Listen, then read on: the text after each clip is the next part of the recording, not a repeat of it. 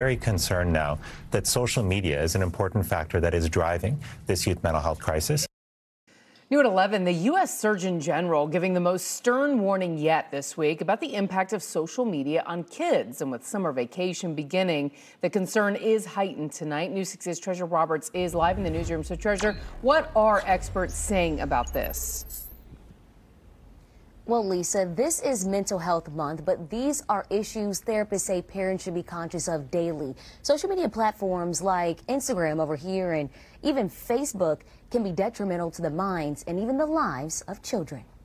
This has been an issue for some time, but I think the pandemic is one that highlighted it and made it a little worse than what it actually was. Facebook, Instagram, Snapchat, TikTok.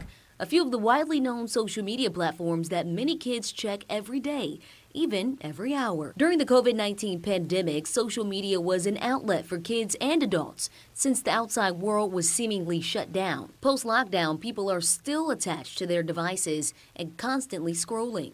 The United States Surgeon General issued an advisory noting social media can pose risk of harm to the mental health and well-being of children. The advisory says children are in a critical stage of brain development, which makes them more vulnerable. The Surgeon General is calling on policymakers, technology companies, and families to gain better understanding of social media impacts and work to minimize the harms.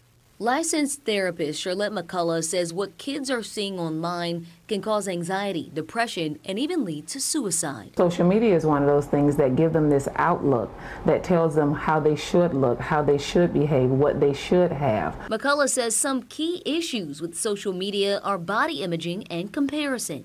In their developmental years, they don't have that ability to know that this is deception. You know, for them, this is the truth. Use of these platforms can also lead to bullying, peer pressure, and sexual harassment. Orange County Public Schools is considering joining other districts in lawsuits against multiple social platforms. The districts are accusing these social media companies of public nuisance and negligence. I do feel that there should be more policies and procedures from these platforms around keeping our teens safe.